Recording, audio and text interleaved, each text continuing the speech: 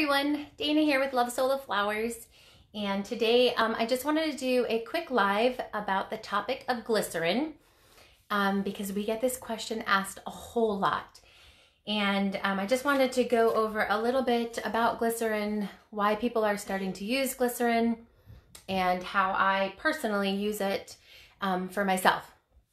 So what glycerin is. So glycerin, the one I use, this is the brand I use, but it doesn't matter.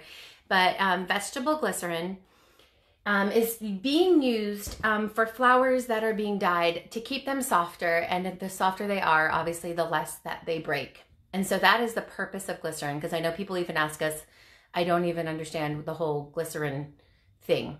So glycerin is used to make your flowers softer so that, hey Deanna, that there's less breakage, especially if you're making a bouquet and you're having to push them hard against each other, or if you're shipping and it's going to bounce around the box.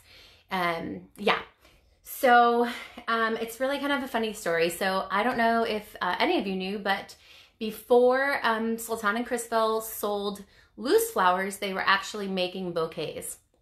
And Sultan was actually the one who was dyeing the flowers. And he, back in 2016, used a combination of fabric dye, glycerin, and non-iodized salt. I don't know at all, his recipe or anything. But last year when I went out to California in the summer, in June, he had brought out a box of flowers. And this is before I even knew what glycerin was. Like I've never really heard of glycerin. I don't know what it's used for in real life. But he brought out a box of flowers that were 3 years old and they were still really soft and squishy. But I didn't really think much of it then because I was happy with the paint I was using. And plus I used latex paint and I didn't use fabric dye. So although he had mentioned he had this really cool recipe, I didn't really ask much further because, again, I wasn't going to switch the type of dye I was going to use. But then a bunch of you Sola ladies started sharing all the different types of recipes of how you can use glycerin with latex paint. And then even the acrylic paints as well. So once I heard that, then obviously I started to read what everyone was posting and sharing, and there were different recipes and different ways to use it. And I tried a little bit and it didn't work kind of great for me. They were either too soft or they were bleeding. And I think it's just because for your different kinds of paints and the different ways you do things, you're gonna have to experiment, okay? So I'm gonna show you what I do, and it's not the perfect way. It's not the only way. It's just the way that's working for my business. And I'm just gonna show you the recipe that I use, the way that I do it. But the best thing to do for you is to experiment with your paint, your colors of paints, how much you dilute paints. All of that is kind of an experimental thing. So again, I'm just gonna show you the way that I've figured it out, where it's been like foolproof for me. So whenever I do it this way, it's always worked out. So that's the only reason why I just keep coming back to it. But someone might try it this way and it not be, their favorite thing. But sorry, was there a question about where to get it? I got mine on Amazon. It's a really, really big bottle and it's pretty cheap. I think they're in grocery stores as well. So yeah, so this is the way that I do it. It's the same measurement every time, and it is vegetable, plant-based is the one I use. Again, I'm not even sure there's like a huge difference in like brands or anything like that. Again, I have not done such crazy research about glycerin. I just am using what has worked for my business, and that just seems to make them soft, but not so soft. And they're not greasy, but they're still like pliable. Okay, so I already have my glycerin in this bucket. Okay, and I use this size bucket if I'm doing, a large amount, because you can actually even get a bigger bucket and just literally do handfuls of flowers at one time. But so here's what I'm gonna do. I'm gonna show you like a scoop.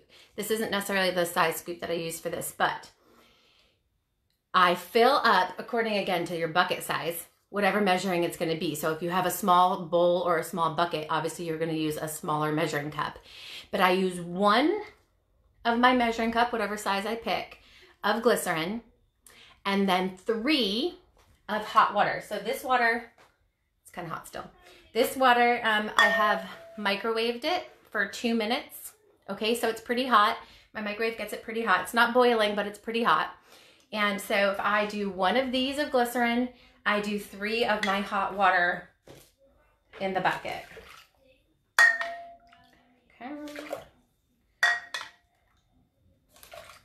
Okay. All right, so I do 1 measuring cup of glycerin to 3 of water. Okay, now just follow along because there's 2 different ways I'm going to show you what to do. So in this way, where I did the 1 to 3, I'm just stirring it up. The hot water, make sure it dissolves. Make sure you really dissolve it well. Okay, so it's really dissolved in there. And then all I do is I take my raw flour, okay, and I'm going to just dip it in there. And then make sure I shake it off. And then I put it down. Okay, so that's all I do. I go through all my flours. I dip them. I shake them off. And this way, I'm not worrying about like so much glycerin getting on it because all I'm doing it is a quick dip and it seals it, okay? And then I'm not worrying about adding it to paints or anything like that because here's also something I realized because I like to keep my paint mixtures for a good couple of weeks. And when I added the glycerin directly to my latex paint, it did sometimes mess up the paint a little bit after a few weeks. But after I dipped them in my glycerin mixture, and again, I just did the 1 to 3. I did a quick dip. I didn't hold them down there for a long time. I just dipped it and shook it out. Then I can go into my paint mixture. And this is the reason why I do it separately because I like to know my own measurements for paints. And I don't like to mess with that going, oh, maybe I need more of that water glycerin mixture to make sure it's soft. I'm able to just dip it and get that glycerin in there and then dip it in my flours. My flours and my dye and not have to mess kind of with the dilution of my dye. So let me just show you. Okay. So I just, again, I dipped it in the glycerin and then I dipped it in, let me just go grab, I'm going to grab, I didn't think about this beforehand. Let me go grab a flour that was in glycerin and I'll show you what it does real fast. One second.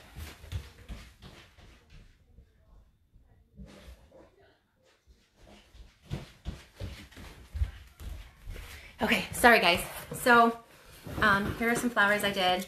Again, this was doing it where I dipped it in the glycerin first. Okay, so they're nice and squishy. Again, I didn't put it in my paint. I did just a dip in the glycerin and water mixture first. Now it does add a step, but I do usually do more than 1 flour at a time. I usually just dunk a whole handful, but as you can see, they're nice and soft and squishy still, but they're not, let me see if I can get close. They're not slimy because I see some people's maybe using a bit too much and it's like super shiny and glossy and I think it might be a little too much. But as you can see, my flour isn't like wet and whatever glossy looking, but it's still the super squishy. Okay. Now, if you are someone who wants to just do 1 step and be done with it, if you were going to, now again, I just experimented with it. You need to do your own experimentation, but if I was adding it to my paint directly, what I've been doing is 2 more scoops of water. So if I was doing it where it was my water source to my paint, I would do 1 to 5, sometimes even 1 to 6, depending on the color of my, that I wanted to dye it in. So I'd add 2 or 3 more scoops to the glycerin mixture and then use that as my water to my paint. And then again, you just dilute it as if you were using it as plain water, however you would do for your paint. So that's how I do mine. And they stay super squishy, but they're not that kind of weird shiny. So I feel like this percentage of glycerin is what was working for me. And the fact that I would dip it real fast and shake it off. And then, hey, Lacey. And then that just kind of worked for how I'm doing it. So no, I literally, well, I actually, so For instance, yesterday I dyed about 500 in one shot. So I literally had a big bucket and I dipped like 20 flowers, threw them to the side, 20 flowers, threw them to the side, 20 flowers, threw them to the side, and just like mass dunked them into this water glycerin mixture. And then I had the wet flowers, and then I would dip them directly into the dye paint right after. So I don't wait for them to dry, okay? So again, this was in that glycerin water mixture, and then I just dip it in my paint mixture. As you can see, let me hold it up over here, and it sticks.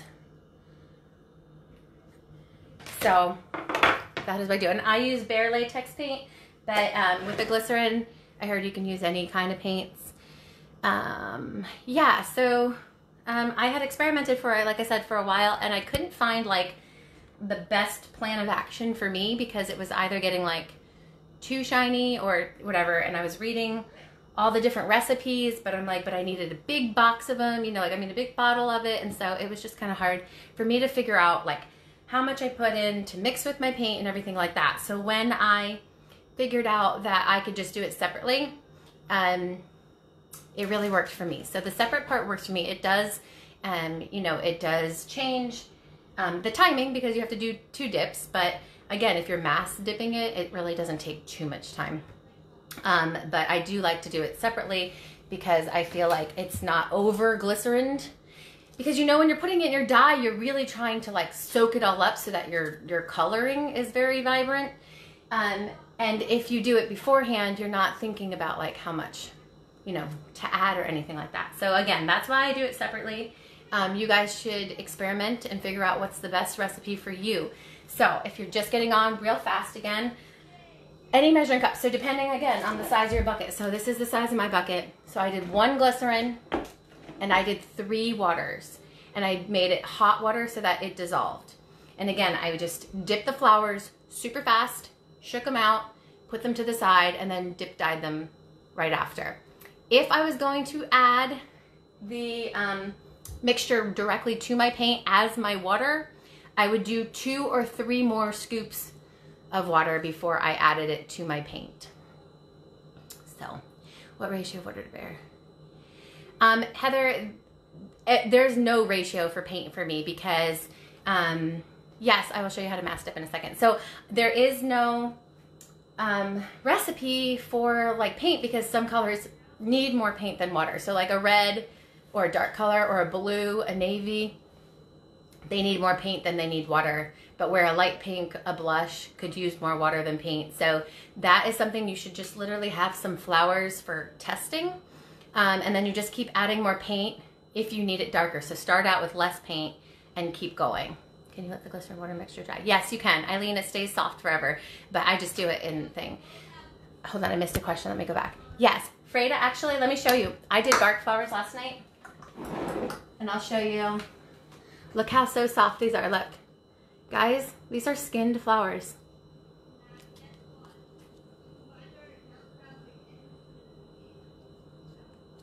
The water you use to... Yes, that's what I meant. So Tom, that's what I was saying. That the water, I just add more water though in it. I dilute it a little bit more than when I'm just doing it as a dip. Did I not make that clear? So if I wanted to do, I can use this. This is my glycerin water. I can use this to pour into the paint as the water that dilutes your paint. I thought I said that, but if I didn't, that's what I meant. But I dilute it a little bit further than 1 to 3. I do 1 to 5 if I'm gonna add it to my paint. Okay, sorry if I didn't explain that well. Okay, but yeah, so skin flowers can do the same. So if you have trouble with your skin flowers, that will help those too. Let me scroll up. I saw that I missed some questions here. Hold on. What ratio barrier? Yes. My paint is actually very thick, but this color itself didn't need a lot because it's yellow, but I usually do a lot of paint in my things. Let's see. Yeah, so oven drying, sometimes the glycerin will cause smoke, so I would leave your door open if you're using glycerin and in a ventilated area with the fan on.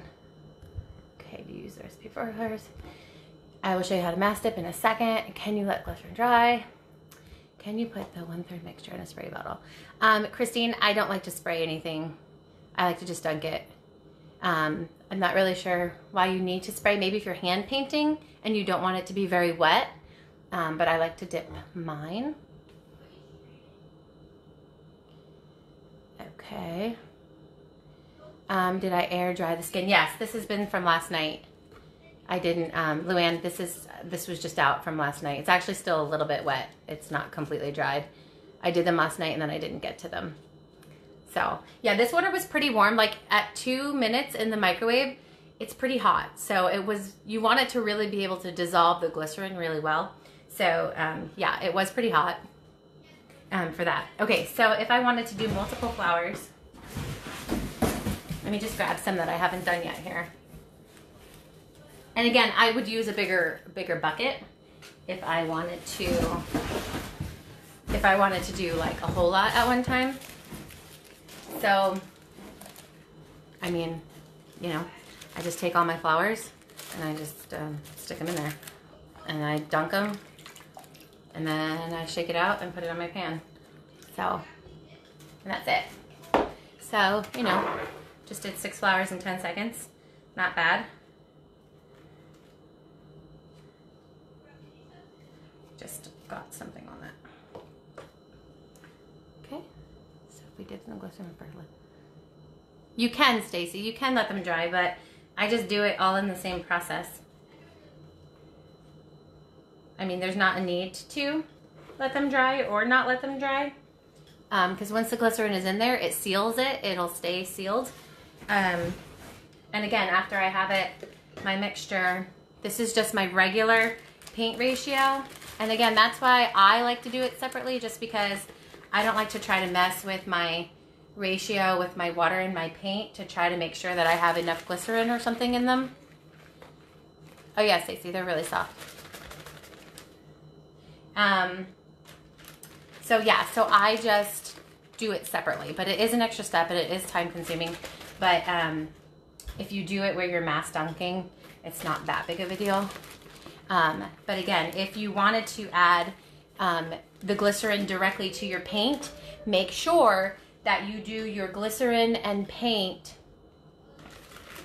Make sure that you do your glycerin and your paint, and your water mixture separately. Like, don't put water, paint, and glycerin all together. So you have to do that whole dissolving the glycerin in your water first before you add that to your paint. Okay, so don't just put glycerin, globs of glycerin in your paint and water. You got to make that same solution that I made where it's dissolved. Grace, I just put 6 of them in there. If I had a huge bucket, I could do 100. But I don't have that big of a bucket. But I did, 6 that fit in that bucket. But you just literally dump them in and pull them out. So as many as can fit in your bucket is as many as you can do at one time. So that's it. That's all you have to do. Can you go back after you've already painted them and spray them? I heard that, Camille, that you can. I don't prefer to do that. I'm always afraid it might mess up the paint. But I heard you can, so I would go for it. Glycerin is just like a sealant that softens, so I'm not really sure it matters when you put it on there. Yes, so Sultan said yes, you can, and it's gonna do the same thing. So yeah, so if you have some flowers that maybe you dyed that are hanging around, why don't you dip them in the solution afterwards and see what happens. Again, I'm not really like, the full knowledge here of all things glycerin, but this is what we do. So thank you, you're awesome. Yeah, Stacy, you know why? Because I use such little water in general in my paints. And so when I was adding it as the water mixture to my paint, I wasn't getting like enough glycerin, and then I couldn't figure out the right recipe, and then I was using a big blob of it, and then it felt wrong. So this is just how I solved my problem, but you can do both. Again, this one mixture, for if you're gonna dip it beforehand, was 1 to 3. So 1 of these of glycerin, 3 of these of water, okay? Whatever measuring size you do. If you're going to add it to your paint, I usually add 2 to 3 more waters into that and then pour it into my paint. And again, make sure your water's hot though, because you want it to be really, yeah, like this water doesn't feel gross and thick or anything like that. But you definitely want it to be diluted completely. You don't want blobs of glycerin. And the glycerin you need to have hot so that it dissolves. Yes, Sultan just said, mix the water solution separate from your dye. Okay, again, don't just put paint, water, and a blob of glycerin, because that ain't gonna work, okay? So you have to make this solution before you do anything else. So you're either gonna use the solution alone to dip it, or you're gonna use it to pour into your paint. But either way, make sure you do this separately. Okay, if you use too much glycerin. Yeah, Eileen, like sometimes they would get like greasy. So, but this is not. Let me show you again a flower that's done this way. You can see that they're not greasy.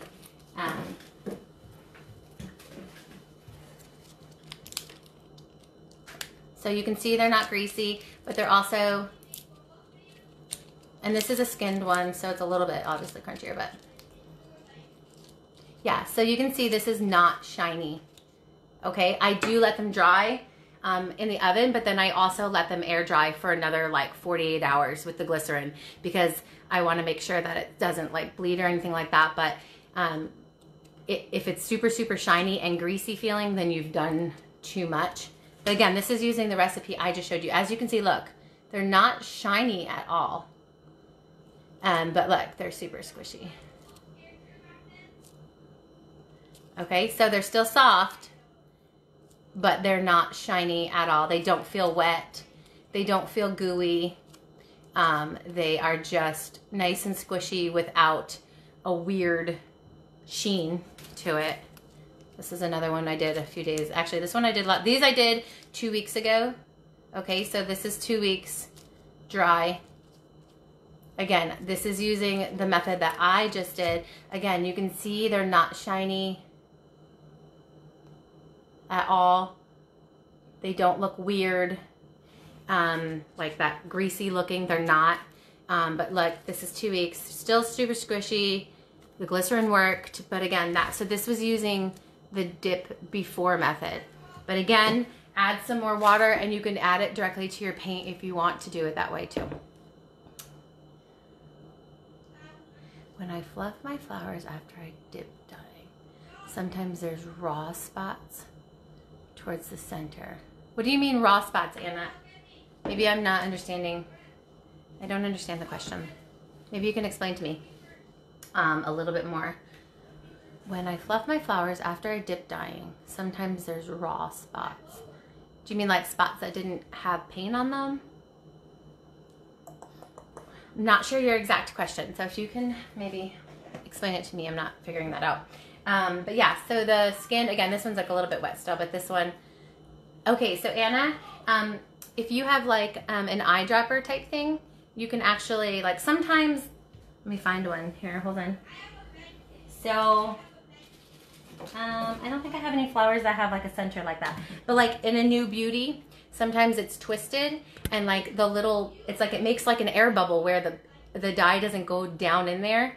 So sometimes, well, when I do my dyeing, I put it in here and I really shake it, like shake, shake, shake. But you can also take an eyedropper or like, you know, one of those baby boogie suckers? We use those too. And you can literally just do like a drop directly in the center and it'll drip down in there. But I think that the other thing is make sure that you are having a deep enough dyeing bucket so that you really can stick your flower down in there and shake it around. So like, here's my dyeing bucket. So when I'm dyeing, you know, my paint's kind of filled up to the top. The whole flower gets completely submerged and shake it around. I'm kind of rough with mine because they're actually a little bit stronger than you think. But if they come out and you don't want to re-dip it, just use like an eyedropper, even like a little spoon. But even the spoon, sometimes when you do it, it literally like avoids that little air bubble center. So I like to use like an eyedropper or like the nose sucker to squeeze it right in where I need it. But again, if you have your dye deep enough, you're gonna get to be able to like dunk it and scoop all the paint, and it usually works out really good. And swish it around. Like I swish my flowers around to make sure that it gets in there. And then shake them off before I put them on my pan, and then I bake them. Does anyone else have any last questions before I'm done? Again, this is just kind of what I came up with that works, where they're not too shiny and overdone, but they're still nice and soft and squishy. Okay, so again, your solution always needs to be made separately. Okay, I did for a pre-dip, I did 1 to 3. If I'm gonna add it to my paint, I do about 1 to 5, 1 to 6, and then add that into my paint. And it seems to work. Again, I'm using latex paint, so if you're using a different kind of dye, if you're doing fabric dye or acrylic paints, you may need to adjust your recipe. This is using latex paint, how I'm using it for this. So, is that all the questions? If so, I hope this was helpful. Even just knowing, I know some people are like, I see the word glycerin and I don't even know what it means. I didn't either until I went out and saw that Sultan had soft flowers for like 3 years, and I was like, oh, wow, that's pretty interesting, because sometimes flowers, you know, they get harder with time, and his were really, really soft after all those years. So when I found out that you can use it with latex paint too, that was really exciting. So it just took me a while to figure out the way that I liked it, where it could be like foolproof every time. So, all right, I don't see any more questions. If you do watch this on the replay, you know, just ask your questions, and I come through and I make sure that I reply to you directly. And make sure you share the video if other people are asking, you know, different ways to do it. This is just 2 of the ways, one pre-dip and then one adding it with your paint. So, all right, everybody have a really good Sunday, and we will see you sometime later this week with another tutorial.